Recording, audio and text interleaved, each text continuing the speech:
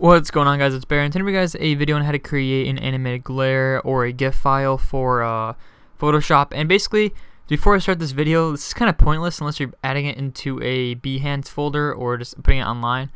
But basically, I'm gonna show you guys an example right now, and here you go.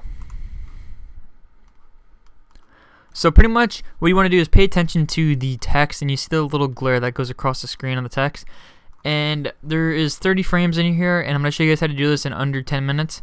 So basically, what I already did is created a text template for you guys, or just a text for me.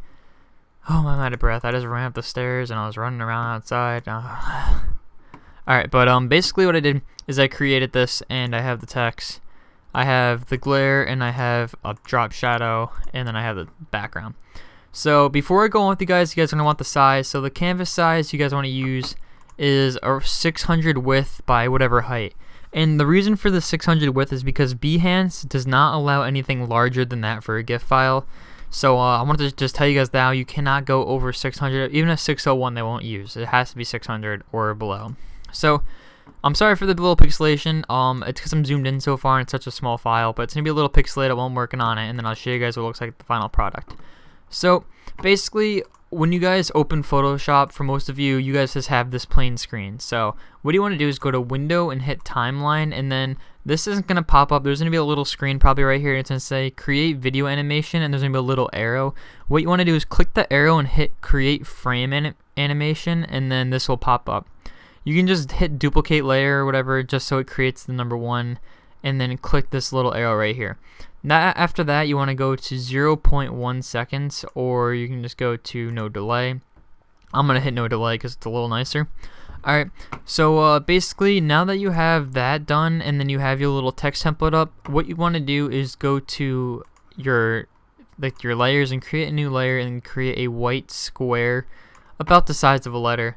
And then take it and then hit Alt so it makes like a clipping mask, and then just drop it onto the template. So you have the here. Now you want to do is just take the opacity down and then lower it to about like 50, and then hit Control T and put it on like a 45-degree angle. So now you have that, it looks pretty nice.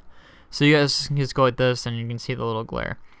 So what you want to do is take this and put the edge all the way down to like right here past the T, and then make a new layer or duplicate. I forget what it's actually called. It's like to duplicate something. So you have two. And then you're going to take it, the glare, and put it all the way across to the top right of the E, so it goes across and up.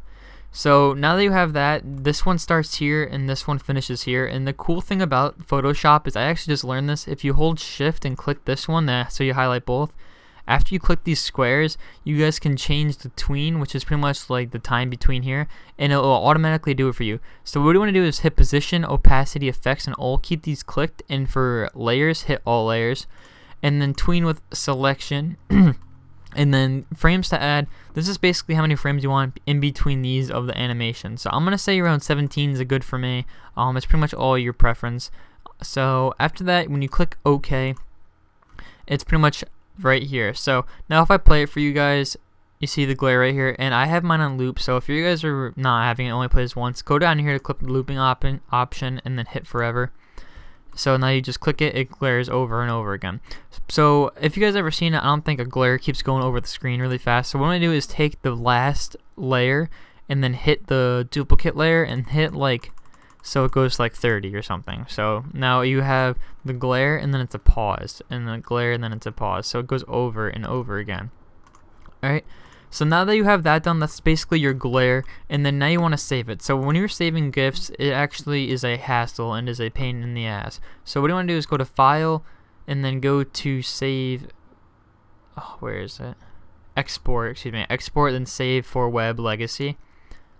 And then you're going to get here. So make sure this is on GIF, so just have that hovered. And this is pretty much all the same.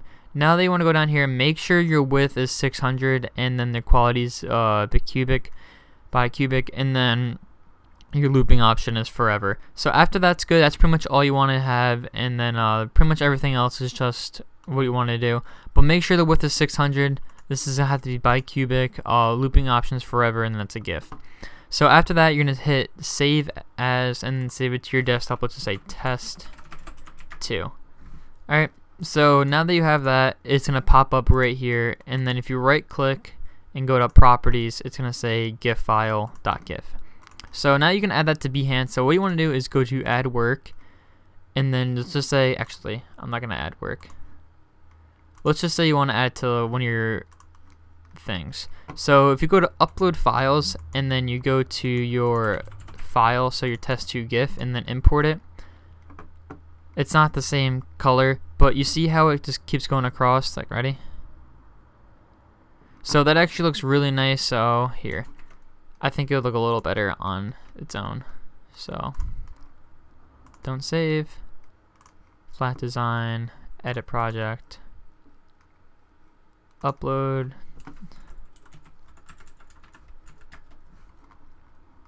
Alright, and then you guys can pretty much mess with that.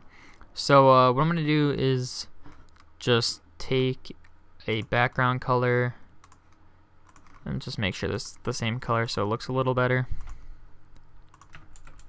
just to show you guys. Alright, and then I'll go to preview. So basically now that you have that, you guys can see how it just kind of glares across the screen. And this actually looks really nice on, like, I don't know what to call it, on like Behance projects and stuff, and looks really cool when you guys have it just showing off somewhere. So basically what I'm gonna do for you guys, since you guys are being awesome subscribers and keep helping me out, I'm gonna release this just for you guys and just send you the PSD file, and this all should come in with it when you open it. So all you really have to do, I'm pretty sure if you just change the text, let's just see, I'm pretty sure the text when it changes, oh, never mind, the text does not change, but actually if I just delete that, I don't think I'll have an issue with it. But yeah, so you guys can just delete that, and then you pretty much have your thing. So that's gonna be for you guys. I'm gonna release that, and that's pretty much just me saying thanks for being awesome. And if you guys want more tutorials like this, please let me know.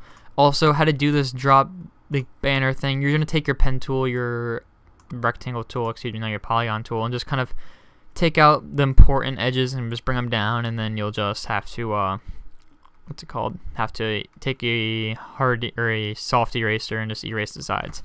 But thank you guys for watching. If you guys like these tutorials, please let me know. If you guys want a portfolio review like Carbon Made versus Behance, please let me know, because I know some people actually get a little like intimidated by those. So just let me know by that, and I hope you guys enjoy this. So just make sure to like, comment, and subscribe, and I'll see you in the next video. Peace out.